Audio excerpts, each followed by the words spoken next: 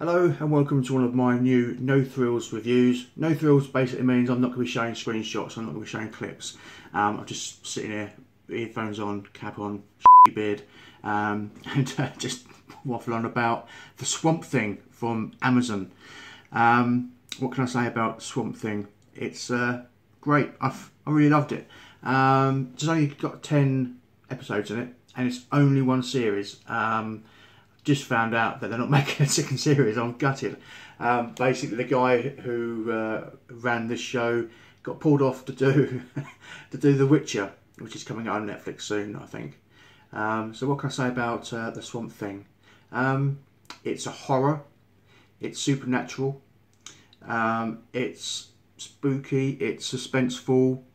It's got a great cast, and the only slight bad thing I think. And it's not a huge issue, but when it comes to the actual Swamp Thing itself, the actual makeup and special effects, this reminded me of an old 60s and 70s B movie, but obviously much better. But I think they did it on purpose. I think it's supposed to be like that. I think they have literally intentionally made the Swamp Thing not CGI. That's the thing. I think they desperately wanted the Swamp Thing to be played by a guy in a suit. So the drawback from that is, yeah, it does look like a guy in a suit, in my opinion. So there is drawbacks. I mean, if they use CGI, I think it would have looked better. But I think using the guy in a suit really gives it a different dimension. Really, I think it would have been easier and simple just to put, a guy in a green suit and then stick CGI all over him. Maybe a little bit of CGI involved somewhere along the line, but I think it really works well with a guy in a suit walking around properly and actually acting. So yeah, that's I wouldn't say it's a bad thing, but you can tell it's a guy in a suit rather than a real genuine monster. But as the series goes on, I think it sort of plays out that it actually makes sense. That's why it is like that. I think they've done a good job with doing that. I think the CGI would have ruined it, to be honest.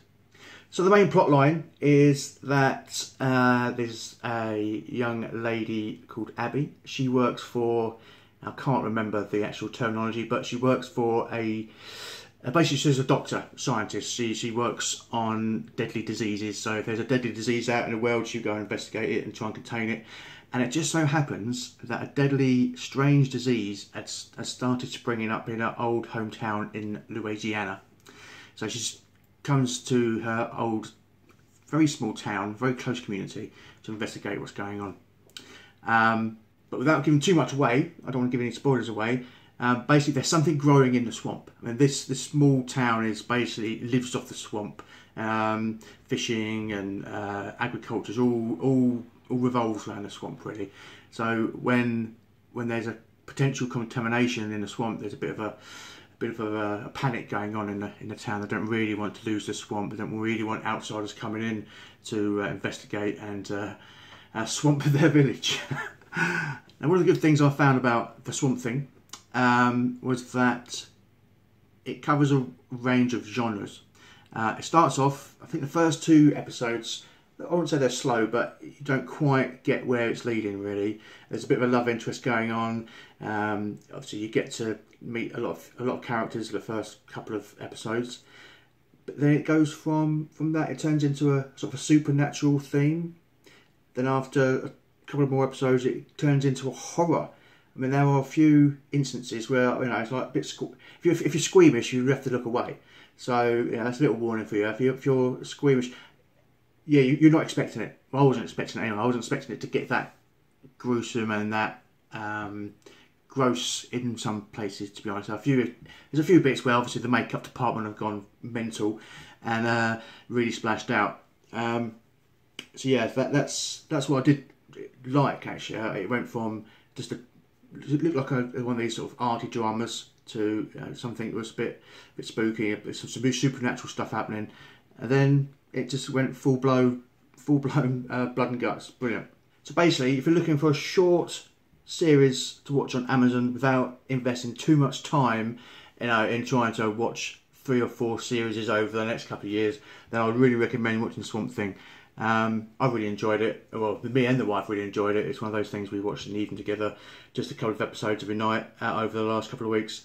Yeah, it's different. I can't really compare it with anything else.